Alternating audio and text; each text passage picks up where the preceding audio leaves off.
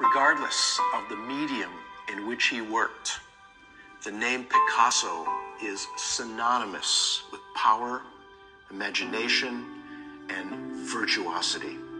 It's very hard to imagine another artist ever again in human history being as influential, magical, or powerful as the great Pablo Picasso.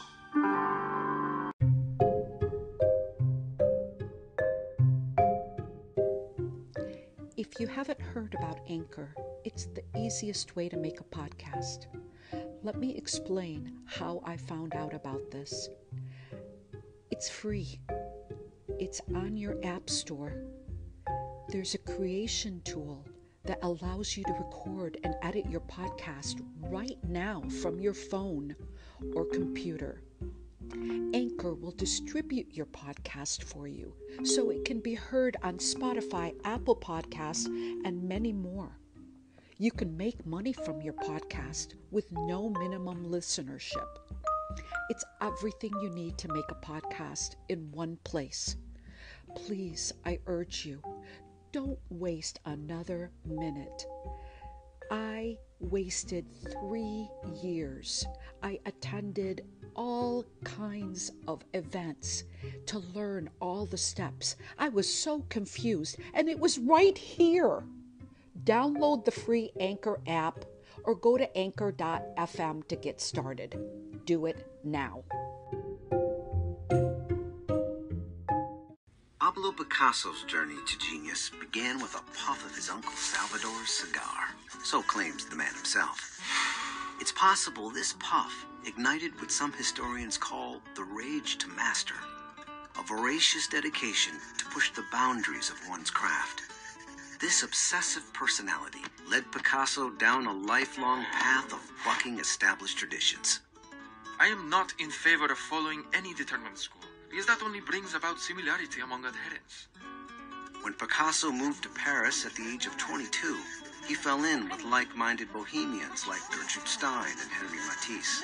From this creative cauldron emerged perhaps Picasso's most famous contribution to art history, a radical style called Cubism.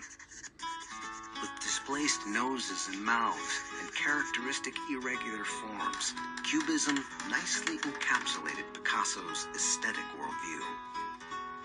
A picture used to be a sum of additions. With me, a picture is a sum of destructions. So it was throughout his career. Picasso constantly reinvented his style at a rapid pace. He created thousands of innovative sculptures, drawings, etchings, ceramics, and paintings. Neuroscientists have discovered that imagery like Picasso's invites viewers into the creative process with the artist. We relish taking incomplete clues and filling in the missing details. Picasso had an instinct for this dynamic long before science corroborated it. The picture lives only through the man who is looking at it.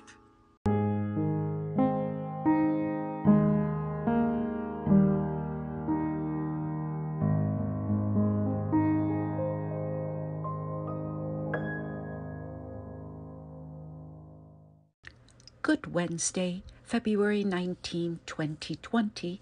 I'm Sabah Fakuri for the Heart and Home podcast. In May 2018, National Geographic did an article. In it, they talked about Picasso, they talked to his son, and, quote, they say, nearly half a century after his death, well, of course, it's been half a century, Picasso continues to bewitch, confuse, entice, and provoke. From his early days as an artist, Picasso shattered our most primal understanding of the world with his fractured faces and splintered perspectives. He worked voraciously, reinventing his style at a rapid pace. His blue and rose periods, the African period, Cubism, Surrealism, creating thousands of sculptures, drawings, copperplate etchings, ceramics, and paintings. Picasso's son, Claude, quote, said about his father's work, "He went on to destroy everything we were accustomed to and created a new vision for everyone." Picasso was a messy man. He loved life at the circus and death at the bullfights. And it is this man that I want to talk to you about because he was a hoarder. You might have that problem as well. But was he a hoarder? Or was he an environmentalist? Let's see now. Pablo Picasso was a Spanish painter. He was born on October 25, 1881, in Malaga, Spain. Although he lived most of his adult life in France, where he moved in his early 20s, it is there that he died at the age of 91 on April 8, 1973. There's a new exhibition of Pablo Picasso's ceramics that opens next month in March 2020 at the Huxley Parlour Gallery for Art, Photography and Framing in Mayfair, London. That's near Piccadilly Circus Station. I'll include a link to their website and also to the May 2018 National Geographic article. It's the first time the artist's ceramics will be exhibited as a solo show in a commercial gallery in London. His ceramics are something that we don't know that much about because we are more familiar with his paintings, which were astronomical and probably the highest selling paintings selling for millions. When he died, actually, he was not a starving artist where many people don't even get to see the kind of money that they earn until after their death. He was actually exhibited during his lifetime at the Louvre, and he was very rich when he died, and he left a lot of money to his kids. But his ceramics are the result of a 25-year collaboration with a pottery workshop where he lived and where he met his second wife, Jacqueline Roque. It was during this period that spanned from 1946 until his death in 1973 that he produced over 600 plates, platters, pitchers, and vases. And many of them were very affordable. He gave many to his friends, and he also used them in his home. Now, Picasso's ceramic works have generated a lot of interest. Their selection, like I said, is going to be exhibited at the Huxley Parlour, and it's got anywhere from faces and animals, unique designs, and things that he made up himself. So it's kind of like his style of cubism, but only on plates and vases. Now, I mentioned in my episode yesterday about the famous quote that Picasso had said, "You are what you keep." And there's some other famous quotes from Pablo Picasso. "I paint objects as I think them, not as I see them. Everything you can imagine is real. Good artists copy. Great artists steal. Others have seen what it is and asked why. I have seen what could be and asked why not. Art washes away from the soul the dust of everyday life. Art is a lie that makes us realize truth. Action is the foundational key to all success. It takes a long time to become young.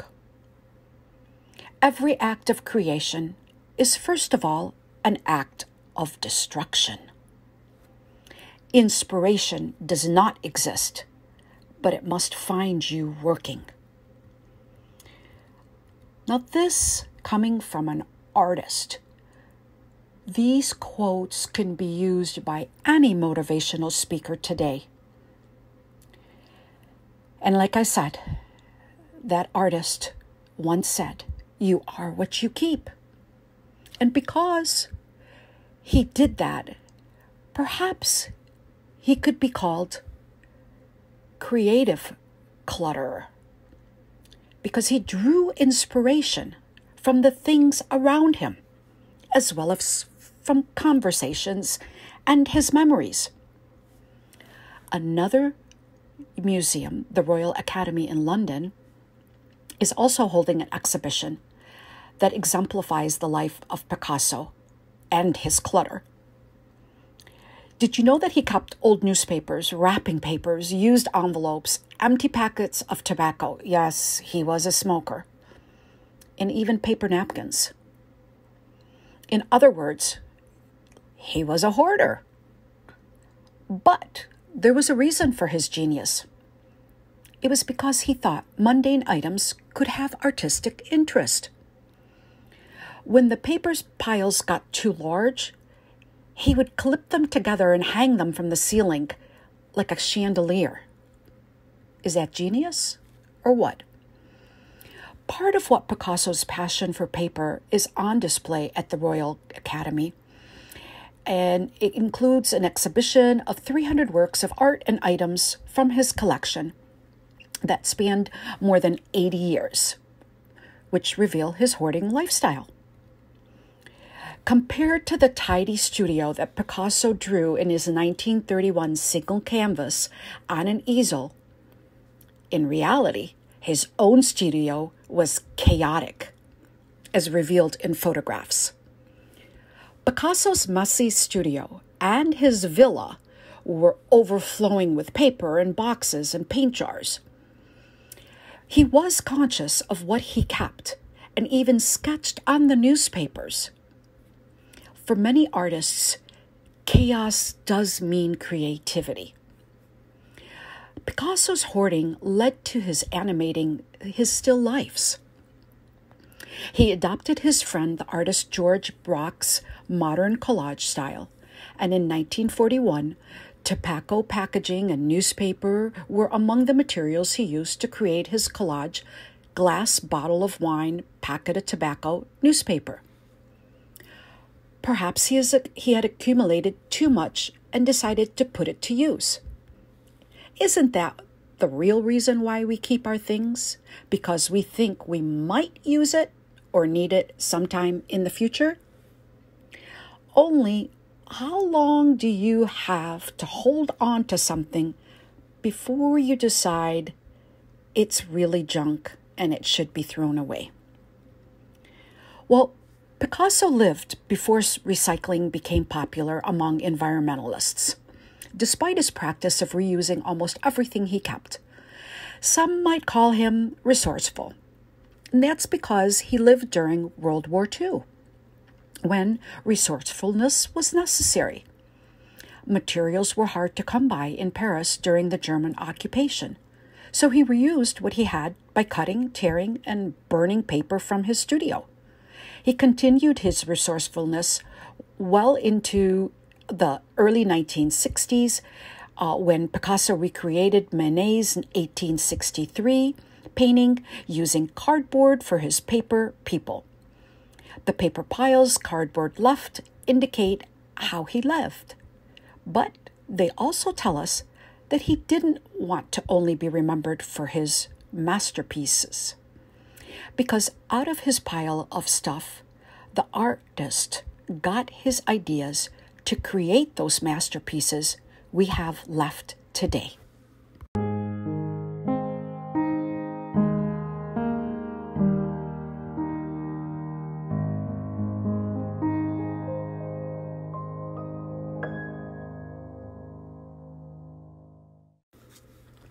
If you'd like to learn how to paint like Picasso, I'll include a link to a short YouTube video.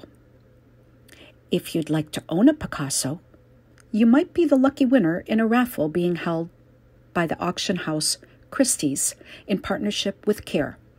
It's called the one Picasso for 100 euros or 110 in US currency raffle, which is raising funds to provide clean water in 3 African nations. The majority of the tickets are expected to be sold in the US, with the winner being selected on March 30th. Good luck. Go out there and become an artist of your life. I'm Sabah Fakuri for the Heart and Home Podcast. Please consider being a listener supporter and sharing this podcast with others that might enjoy it. Thank you for listening.